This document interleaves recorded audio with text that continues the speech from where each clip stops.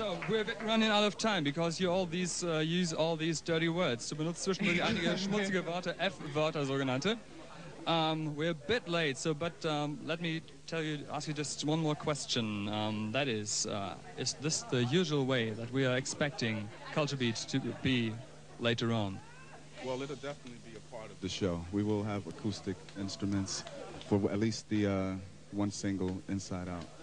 So these musicians are not just rented; No, they're producers and writers. Our album. Could you introduce him to us? Yes. Nino. Nino. Right here, Nino Tillman. Der eine Gitarrist, der andere. And over here we have Frank Bulow.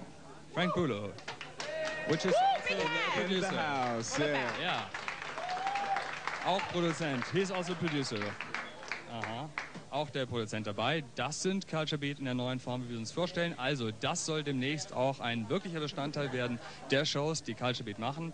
Unplugged, Culture Beat. How big will the part be of the show that will be unplugged?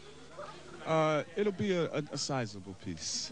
A sizable piece. We'll have the musicians to enhance the show, really. Okay. Das heißt, wahrscheinlich 2 bis 3 Stücke, so wie heute Abend. Vielleicht auch 4 Stücke, vielleicht auch 5 Stücke. Wir werden es sehen, wir werden es hören. Culture Beat Unplugged und Are you on tour? We'll start touring in January.